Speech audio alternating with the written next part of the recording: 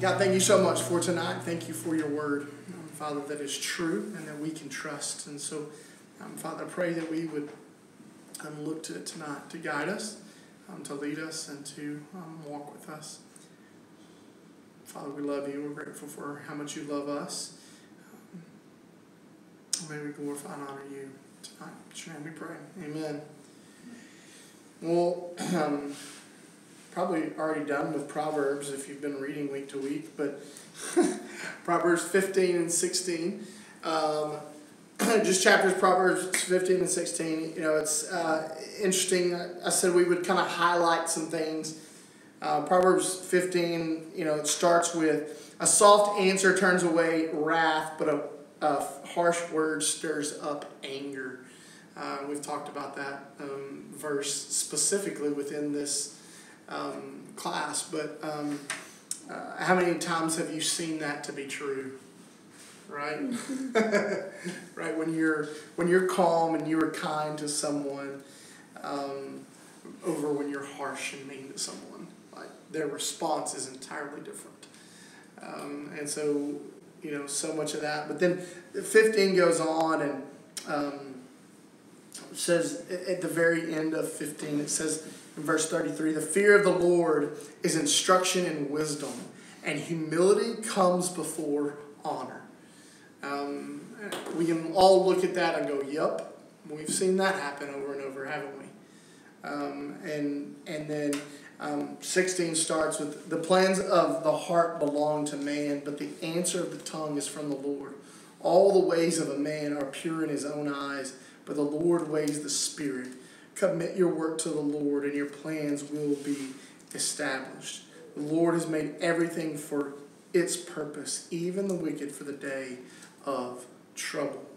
And so you just, really, ultimately what 15 and 16 are boiling down to is what?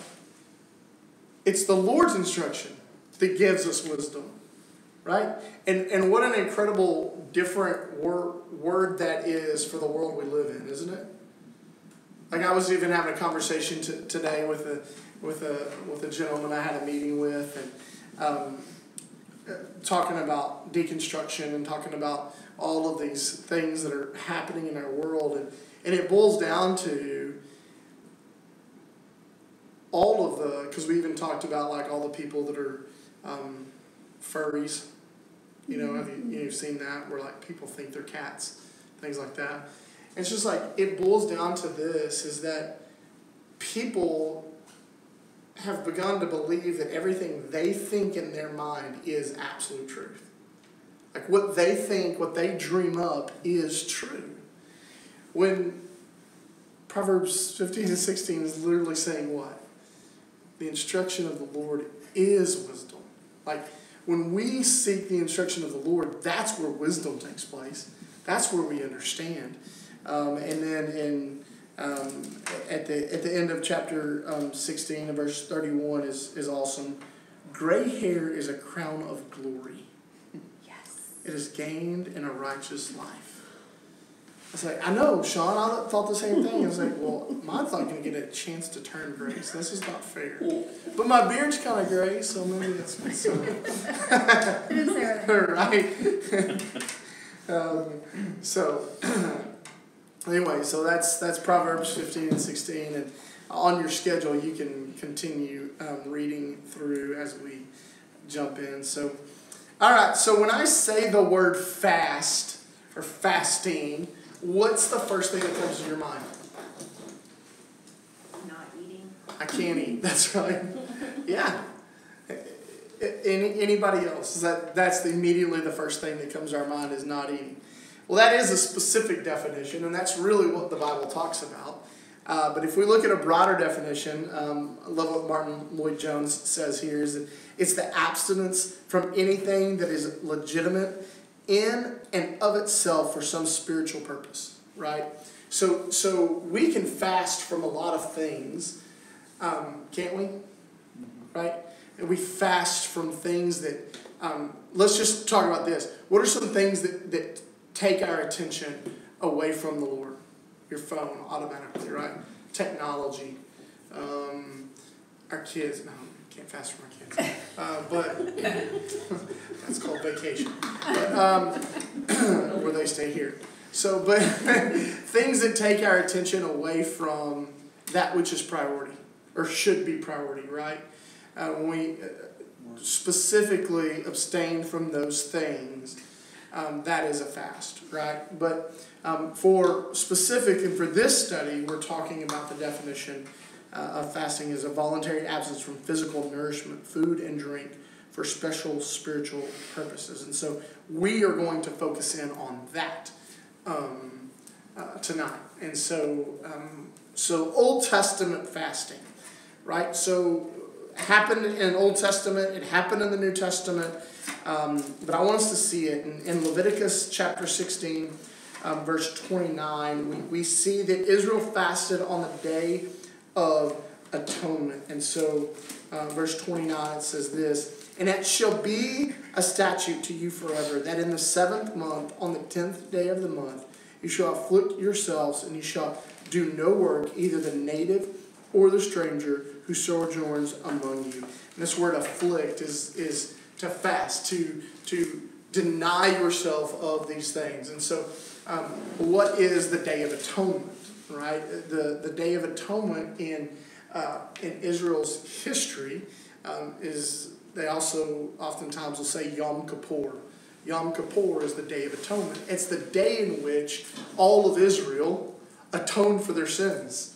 They brought sacrifices, and they still do this. They still practice the Day of Atonement.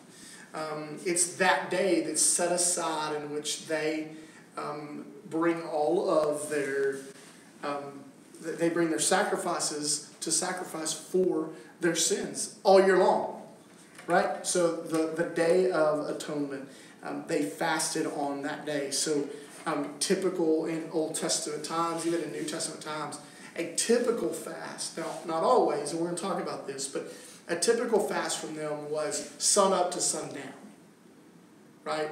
Because in their minds, that was a completion of a day, right? So sun up to sundown was a completion of a day in the Jewish culture and mindset. And so their fast was typical from sun up to sundown, okay? And so you see Israel fasting on the Day of Atonement. You also see that after the exile, so after Israel, the Jewish people were exiled out of their land, right? And we see that there's 4 other fasts were observed in Zechariah. So somebody want to look up Zechariah? All right, Zechariah 8:19. Read that one, Logan. It says, "This is what the Lord Almighty says. The fast of the 4th, 5th, 7th, and 10th month will become joyful and glad occasions and happy festivals for Judah. Therefore love truth and peace." Yeah. So we see that there's 4 more fasts that were observed for specific months, right? And so they would fast, and even that text even tells you they're what? Fasting was for what? Did you catch it? Joy. Yeah. Joy and celebration. When you think of abstaining from food, do you think of joy and celebration? Come on. I do not. No. That's not. After the fast? Yeah, when I get to eat again at the buffet. But but it was that, right? It was a joyous and celebratory time. And we're going to talk about that in a little bit. And then individuals or the nations would fast for specific circumstances. So we see in the Old Testament, and we're also seeing in the New Testament, is that individuals would fast by themselves, but then the whole nation would fast as well. I already looked up 2 Samuel 12:22. Somebody look up Judges 20, verse 26.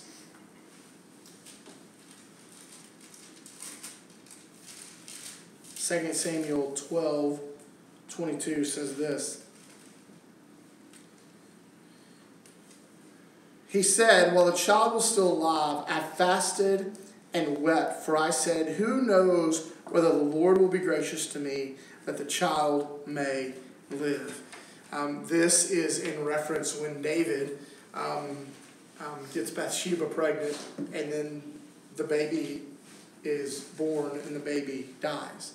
So when the baby was still alive, David individually does what? He fasts in hopes that the child will live, right? And so there's a specific circumstance in which we see someone in the Old Testament, an individual by himself, fasting in hopes of. And so we're going to talk about what that means. And then somebody read Judges 20, verse 26. Anybody got it? Chapter 20, verse 26. I got it. You got it? Then all the people of Israel, the whole army, went up and came to Bethel and wept. They sat there before the Lord and fasted that day until evening, and offered burnt offerings and peace offerings before the Lord. Yeah. So we see literally a whole army of Israel fasting before the Lord and weeping before the Lord. And so you see these specific things taking place because of whatever's happening. And so I want us to see this too, because it's interesting is that in the Old Testament and the New Testament, fasting was just part of what they did. Where for us, fasting is not part of our culture, right? And so when we talk about how we fast, we're going to talk about that and just hopefully we get there, but when we talk about how we fast, we have to be intentional with it.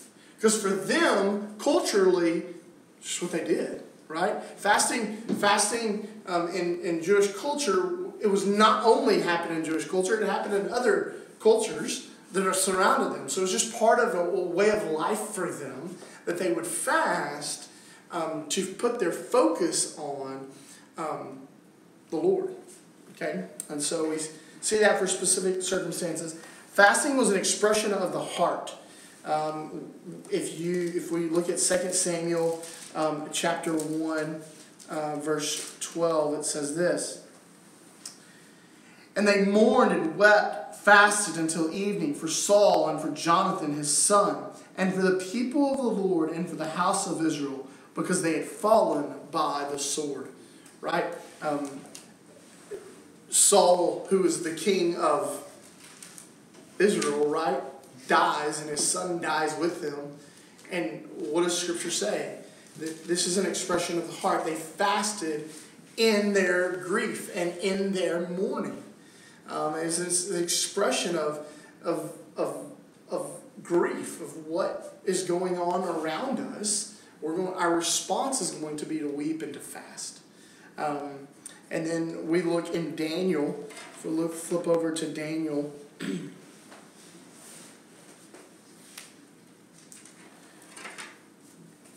Daniel chapter 9. Starting in verse 3. Then I turned my face to the Lord God, seeking him by prayer, and pleased for mercy. With fasting and sackcloth and ashes, I prayed to the Lord my God, and made confession, saying, O Lord, the great and awesome God, who keeps covenant and steadfast love with those who love him, and keep his commandments. We have sinned and done wrong and acted wickedly and rebelled, turning aside from your commandments and rules. We have not listened to your servants, the prophets who spoke in your name, to our kings, our princes, and our fathers, and to all the people of the land. To you, O Lord, belongs righteousness, but to us open shame, as this day to the men of Judah, to the inhabitants of Israel, Jerusalem, and to all Israel, those who are near and those who are far away, in all the lands in which you have driven them, because of the treachery that they have committed against you. And so we see that Daniel's fasting for patience before the Lord. He's fasting as an act of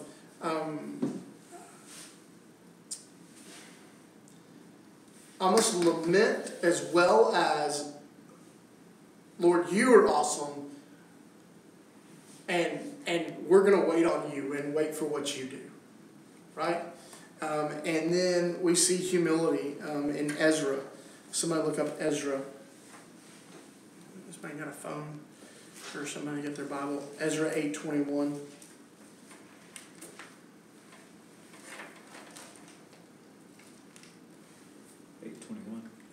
Ezra 8:21. Then I proclaimed a fast there at the river Ahava, that they might be humbled, that we might humble ourselves before our God, to seek Him, a safe journey for ourselves, our children, and all our goods. Humility, right? That we may humble ourselves before the Lord. And then that leads into the fifth thing of Old Testament fasting is fasting was to gain the guidance of God. And that's the Ezra passage again, right? Is that we may know, right, what God desires, that we may know what God's plan is that fasting leads to that. Whenever I was in college, my friends in college, it was part of our college ministry. Our college minister had each one of us teach a section of a book called The Celebration of Discipline by Richard Foster. Richard Foster is a Quaker, so think Puritan, right? And he wrote this book called The Celebration of Discipline, and it's a fantastic book. But our college minister selected like 10 of us, and each one of us had to teach a chapter every Sunday night. And so I taught on, I don't even remember now, but it really wasn't that impressive. So, but I will say this: that he selected one of the girls that was in our college ministry to teach on fasting, and the reason he did is because he knew their family story, and her dad's a pastor, and he just felt like their church was building a new building. They desperately needed it because they had some structural things of their current building that they could not. It was cheaper just to tear the building down and start over. But they were a fairly small church and could not afford to build a new building. But they were kind of in this rough place, right? This really hard place. Because they were at the point where the building was going to be condemned and they were going to have nowhere to meet, right? And so the Lord just pressed upon her dad that he needed to fast until the Lord provided. And so he met with his doctor, began to do these things, and he fasted. And his plan to start with was 40 days, and he did a 40-day fast. And he went and he did this 40-day fast, and on the 40th day,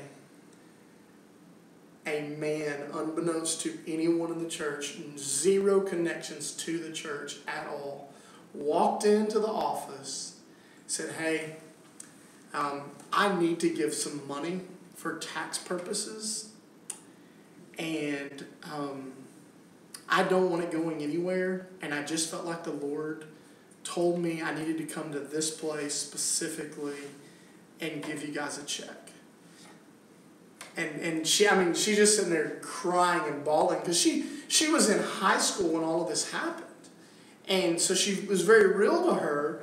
And she said, our whole family thought my dad was crazy, like, for doing this. Because it was like, Dad, like, we're all sitting around eating and my dad's just kind of staring at us, drinking his water, you know. And this man, and she said her dad was just kind of like, okay. And that man sat there and wrote a check to cover the new building and then, like, salaries for the next year. And I mean, he said her dad just wept and wept and wept and wept on the 40th day. Like, there's no coincidence in that. That's the Lord moving and working. And so, fasting is taking guidance from the Lord and what the Lord is doing. And, I'll never forget that story. And listening to her tell that story from a very real first-hand experience of watching her dad walk through that was just remarkable. But his reliance, she said what she learned from it the most was watching her dad's reliance upon the Lord to sustain him. He literally had nothing else sustaining him other than the Lord. And she's like, it just spoke volumes to me not only as a believer, but as a child, watching my dad rely so solely upon the Lord. And so,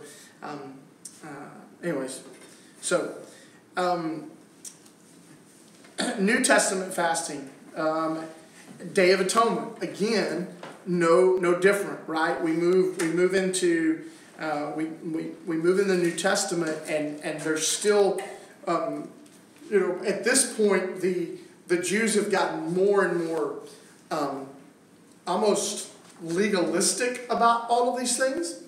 Not almost, they have gotten legalistic about it, and they've also gotten very pious about it, and they've gotten very look at me about it, right? And so fasting has become more and more interesting as far as the Pharisee-Sadducee thing goes. So in Luke 18, we'll get to Acts in a minute, but Luke 18, 11 and 12 says this. The Pharisee, standing by himself, prayed this: God, I thank you that I am not like other men, extortioners, unjust, adulterers, or even like this tax collector. I fast twice a week. I give tithes to all that I get. But the tax collector, standing far off, would not even lift up his eyes to heaven, but beat his breast, saying, God, be merciful to me, a sinner. I tell you, this man went down to his house justified rather than the other. For everyone who exalts himself will be humbled, but the one who humbles himself will be exalted. And so what we see there is this Pharisee saying, hey, I fast twice a week. They fasted typically on Monday and Thursday. And what would it be our week? That was the days they fasted. And so we see this kind of like, look at me mentality of fasting playing out. And then and if you even look in Luke chapter 2, verses 36 and 37, it says this: And there was a prophetess, Anna, the daughter of Phanuel, of the tribe of Asher. She was advanced in years, having lived with her husband 7 years from when she was a virgin, and then as a widow until she was 84. She did not depart from the temple, worshiping with fasting and prayer night and day. And coming up at that very hour, she began to give thanks to God and to speak of him to all who were waiting for the redemption of Jerusalem. So we see even in the prophetess Anna, in the birth of Jesus, and how this plays out is that we even see her fasting. Right, it's just a common occurrence that's happening. And then in Acts 27,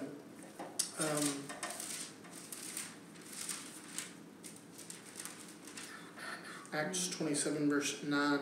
Since much time had passed and the voyage was now dangerous, because even the fast was already over, Paul advised them, saying, Sirs, I perceive that the voyage will be with injury and much loss, not only of the cargo and the ship, but also of our lives. And so Paul even speaks of this fasting that's already happening, right? And so they're doing this on a regular basis.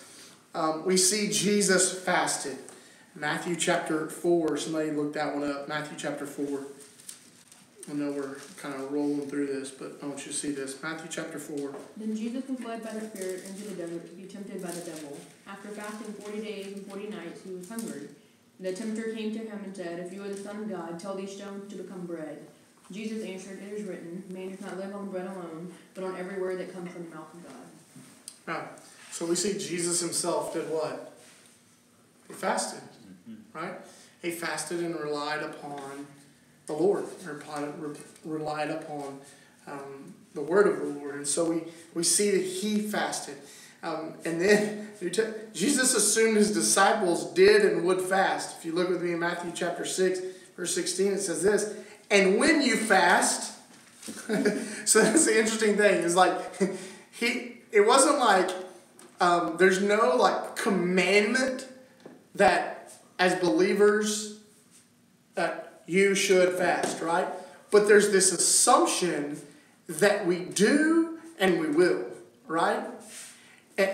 And when you fast, it's not like a suggestion, right? It's like when you fast, Do not look gloomy like the hypocrites, for they disfigure their faces, that their fasting may be seen by others. Truly I say to you, they have received their reward. But when you fast, anoint your head and wash your face, that your fasting may not be seen by others, but by your Father who is in secret. And your Father who sees in secret will reward you. Is that we don't fast so that others know, right? And, in our culture, it's so hard because, like, you fast, and of course, that if you choose to fast that day, of course, that's the day everybody texts you and calls you, hey, you want to go to lunch? Hey, you want to go to dinner tonight? Hey, you want to do this? Like, because you don't want to be like, well, I'm fasting, I cannot, but it's that temptation of because our culture is built around food in a lot of ways, isn't it? Yeah. Like there's out of like all the businesses coming to Burleson, like probably for every 3 businesses that are coming to Burleson, 2 of them are food places, right? Or they offer food in some, and so our culture, so much of our culture is built around food, and so I think sometimes it's hard for us as believers. We got to be intentional. We're going to talk about that. And then we see in the New Testament that leaders of the church fasted when choosing missionaries and elders in Acts 13. I was looking at this today and I was like, man, this is fascinating because I'm not sure that this is a practice that's probably been practiced since the early church. Like, we don't do this. Like, instead of fasting for new ministers to come to the church or sending out new missionaries, we feed them. Right? You think about when a new pastor or new minister comes to a church, what do? Man, there's like 7 meals planned that weekend. Right? But look what happens in Acts chapter 13. Now there were in the church at Antioch prophets and teachers, Barnabas, Simeon, who was called Niger, Lucius of Cyrene, Manaen, a member of the court of Herod the Tetrarch, and Saul. While they were worshiping the Lord and fasting, the Holy Spirit said, set apart for me Barnabas and Saul for the work to which I have called them. Then after fasting and praying, they laid their hands on them and sent them off. So there's this precedence where they set and say, hey, we're going to pray for fast. And in the praying and the fasting, the Spirit's going to move. Isn't that interesting? And then if we look at 14:23, by the way, at this point, in chapter 13, halfway through chapter 13, there's a shift. It was Barnabas and Saul, because Barnabas was the original church planter. Barnabas was the original encourager, the original kind of one. And halfway through chapter 13, it swaps to Saul and Barnabas because the baton is being passed. Right? It's this shift that happens because Saul hasn't become Paul yet, but it's this shift that happens where now it's not Barnabas and Saul, it's now Paul and Barnabas. Right? It's the shift that happens in that. But that was free, sorry. Chapter 14, verse 23. And when they had appointed elders for them in every church with prayer and fasting, they committed them to the Lord in whom they had believed. And so they committed to prayer and fasting. There's a guy out there named Mark Deaver. He's a pastor in Washington, D.C., and he's a proponent of anytime a church hires a pastor, they should pray and fast. They should pray for 6 weeks, and somebody in their church should, at least one person every week should fast every week for 6 weeks before they say yes to a new pastor. So he should come in view of a call, he should preach. if that's how it's set up, because he believes in secession. So he believes that, if you have a pastor, that pastor should be always mentoring and discipling somebody, so that when he's done, that next person steps in, and the church is never left without leadership. But it says in the case that that's not the case, then what you should do is the church should pray and fast for 6 weeks after they've heard the man preach, after they've met the man, before he comes and they say yes to him. Well, that's the exact opposite of what we do, right? We don't do that at all. And I was like, wow, that's interesting. But we see that, and we see this idea of leaders, praying, leaders in the church praying and fasting before decisions are made. So how do we practice this discipline? How long should a fast be? Well, the Bible doesn't give any commands about length. I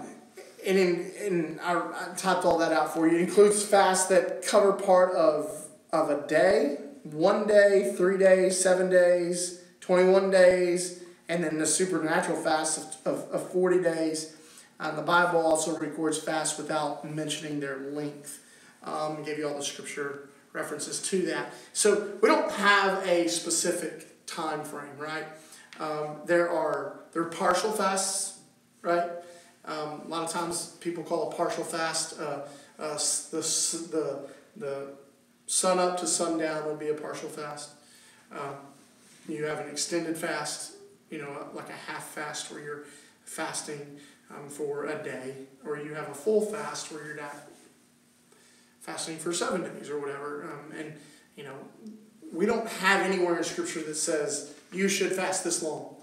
But it is a good practice for us as believers to get into, of fasting.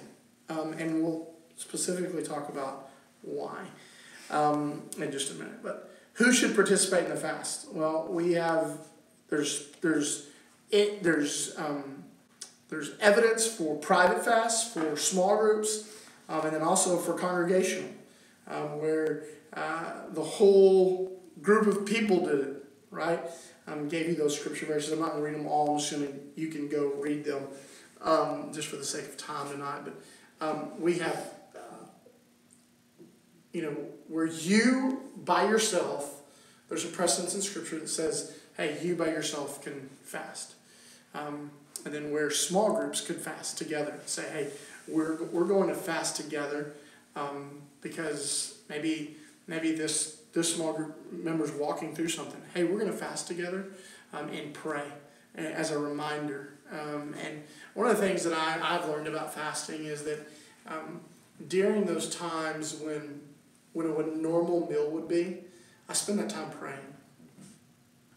Right? If your meal takes 30 minutes to eat on any given day, right? If you take 30 minutes for lunch, or you take an hour for lunch, you spend that time just praying. Spending time with the Lord and praying. But who should participate in the fast? You got those there. Should Christian fast? Yes, but always for the right reasons. Okay? That's crucial in understanding as believers why we should fast. Okay?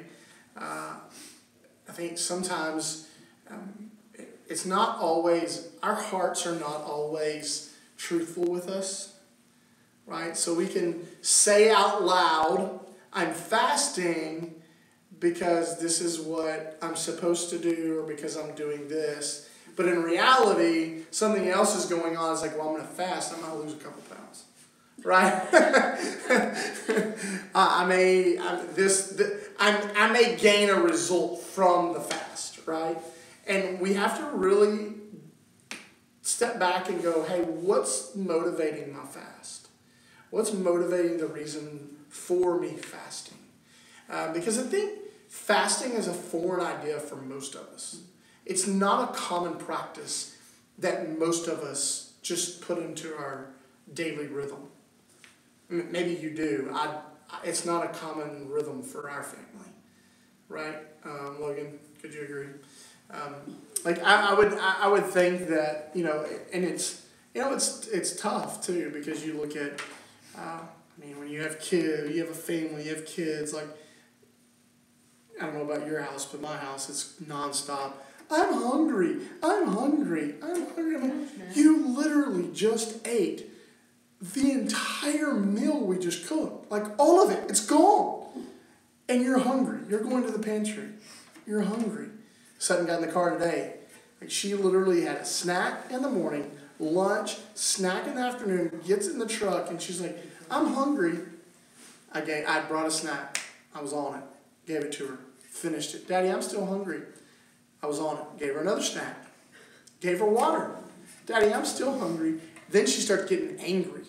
Like, mad at me, yelling at me, because I won't give her anything else. I'm like, kid. Like, But all I say is, like, we in our culture just struggle with kind of that idea of fasting. Because, I told our kids, hey, we're fasting today. They might eat me. I don't know. Like, they may eat me. So. When they get no more food, why not? But I think it's really important for us to understand that as believers, we have to fast for the right reasons, because it can be for, and we're going to get to the reasons to fasting in a minute. But I gave you some text. Somebody look up 1 Timothy 4:1-5 for us real quick.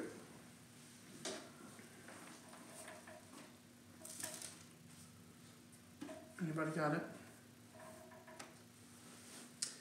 No, the Spirit expressly says that in later times some will depart from the faith by devoting themselves to deceitful spirit and teaching of demons, through the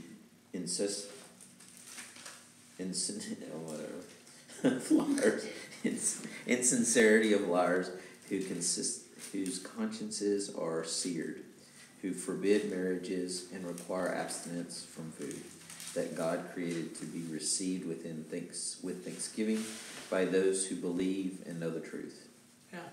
So what that text is referring to is that within even the early church, there was this kind of and God gives this vision to Peter early on, where Peter's on the roof and this is an Acts, and these sheets come down, and all these different types of food are on these sheets, and unclean and clean, and then God tells Peter, what I have made, who are you to call unclean what I have made clean?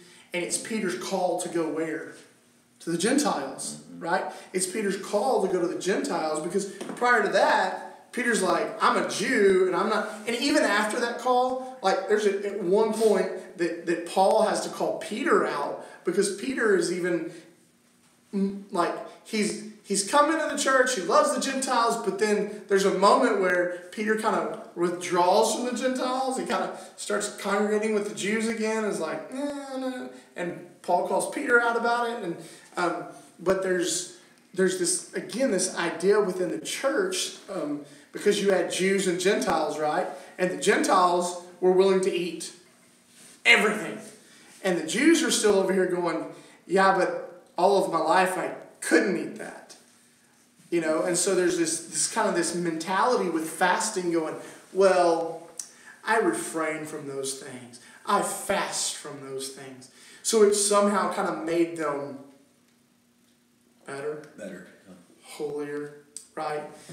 Same thing happens in Colossians. We see in Colossians chapter 2 and in verse 20, it says this: if with Christ you died to the elemental spirits of the world, why, as if you were still alive in the world, do you submit to regulations? Do not handle, do not taste, do not touch, referring to the things that all perish as they are used, according to human precepts and teachings. These have indeed an appearance of wisdom in promoting self-made religion and asceticism and severity to the body, but they are of no value in stopping the indulgence of the flesh. So, John Piper who's a pastor and theologian in Minnesota, does a lot of really good study on this passage and in the passages in Matthew. Talks about how just in the New Testament times, this fasting was about kind of, look at me, I'm fasting, and because I'm fasting and I'm refraining from these things, I'm better than you, right? And he says, we have to be very careful and very leery of our own hearts when we do fast.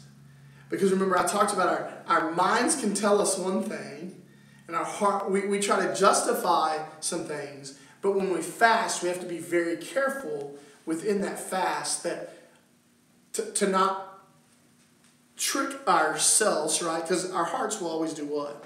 They'll lie to us, right? They will. But in that fast, not get to this point we see in the New Testament where we're going, hey, I'm better than Sean because, well, I fasted today. Like, and we may not have that literal thought, right? It's more like I'm better than Sean because I have more hair, but we may not have that. We may not have those literal thoughts, but there's some sense of for us that goes, I'm doing good. It's a comparison game, really, at the end of the day.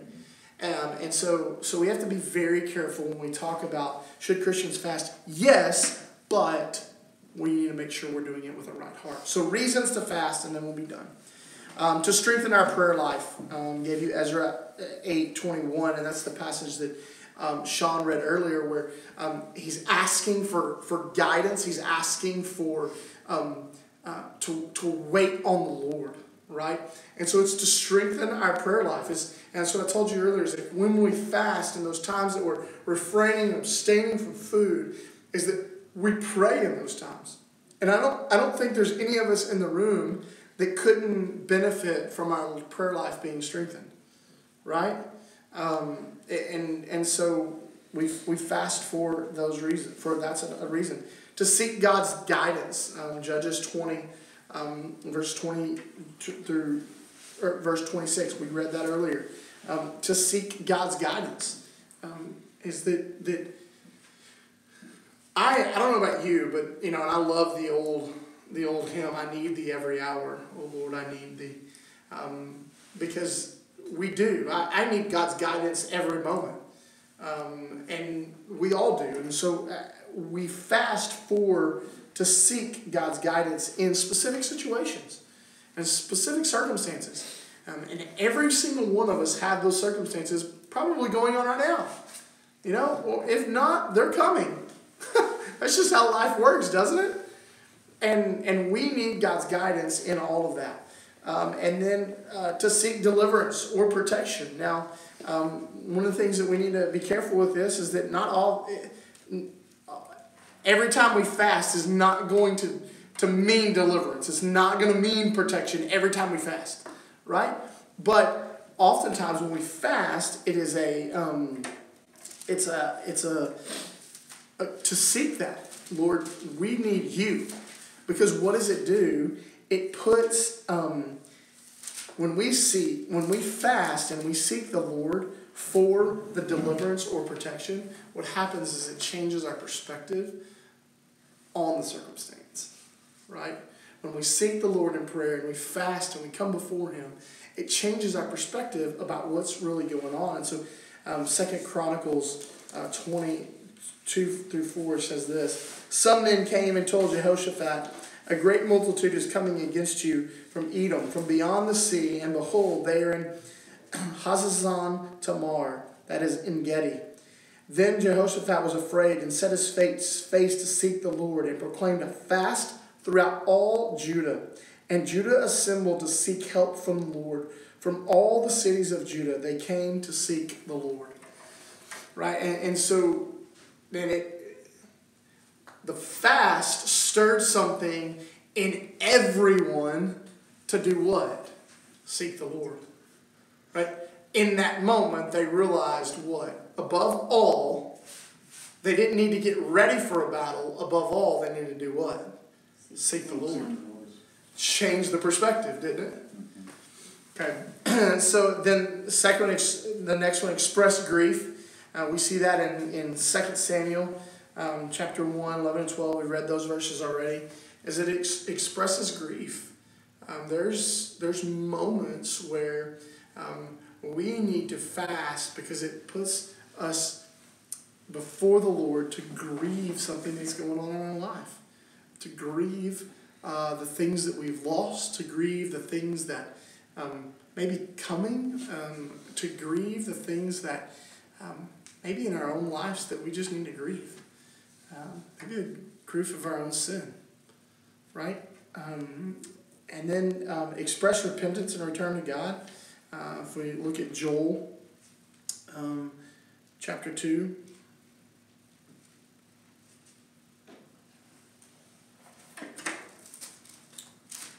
Verse 12, it says this. And even now declares the Lord, return to me with all your heart, with fasting, with weeping, and with mourning. Right? It's that the Lord sends this word to the people is that return to Him. And within fasting we do that. It's a repentance and a return to the Lord. It's to humble ourselves before the Lord. In 1 Kings, we see this. 1 Kings chapter 21.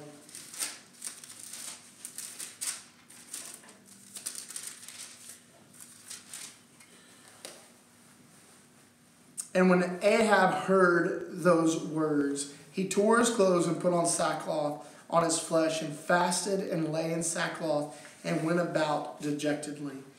And the word of the Lord came to Elijah the Tishbite, saying, have you seen how Ahab has humbled himself before me? Because he has humbled himself before me, I will not bring the disaster in his days, but in his son's days I will bring the disaster upon his house. So fasting allows us to humble ourselves before the Lord because we need Him, right? We need the Lord. And so fasting, there's a reason we need to humble ourselves before the Lord. Express concern for the work of God. We've seen in Daniel chapter 9 where and Daniel is praying for God's people. As that he is literally going before the Lord, asking the Lord to do these things.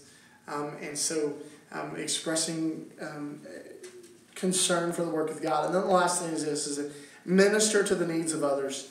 In Isaiah chapter 58,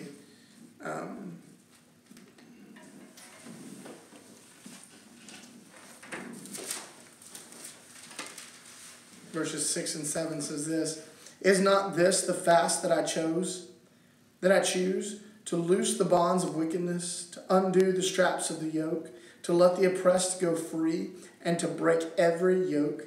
Is it not to share your bread with the hungry, and bring the homeless poor into your house? When you see the naked, to cover him, and do not hide yourself from your own flesh. Is that we fast for so that we can minister to the needs of others. Oftentimes when we come into a fast and we come into these moments where we're praying and we're seeking the Lord, our eyes are opened to the things that are going on around us. We become more sensitive and we become more in tune with the things going on and the needs going on around us. It's fascinating how when we fast and we pray and we seek the Lord with a right heart, in those moments we stop thinking about our own needs and we start seeing the needs of others. And ultimately, fasting for us as believers is about that. It's getting our minds off of ourselves and on the Lord. Because that's what all of our Christian life is about. It's to make sure that we focus on Him. Thoughts, questions? I know that was a lot, but we got through it. Brady, I noticed a lot of times it says they tore their clothes. What's the symbolism in that? Why they? Yeah, we see David doing that. We see a lot of the kings doing that. That was a symbolism of saying I'm tearing away, because oftentimes they would tear away and then they would cover themselves in ashes. We see this in the book of Jonah with basically all of Nineveh. When Jonah warns them, they basically all tear their clothes and cover themselves in ash. It was a symbolism of tearing down what has caused the sin, what has caused that. We're tearing that away. We're going into mourning, right? And so it was a symbolism of a show of I'm ripping away what has been done, and I'm going into mourning and grief over what I have done. Does that make sense? Yeah, kind of humility thing. Yeah, and so that's where you see Ahab doing it. David does it multiple times. All of Nineveh does it, and over with a lot of the kings of Israel and Judah. We see that is that they tear their clothes, and it's a sign of we are broken. We need to get rid of what has been done. So, yeah. Good question, though. Any other thoughts? Yeah, I had a buddy of mine who fasted, and he's like, during the fast, God said, hey, you're dying of hunger right now. Like, you feel like you just can't go forward because I'm just so famished. He says, what do you think your spiritual body feels like because you don't pray and you don't seek me? Mm-hmm. And I'm like, That's interesting. Yeah. True story. Yeah. We fast spiritually a lot, don't we? yes, we do. Without end. Without end. And think it's okay. Mm-hmm. Sure.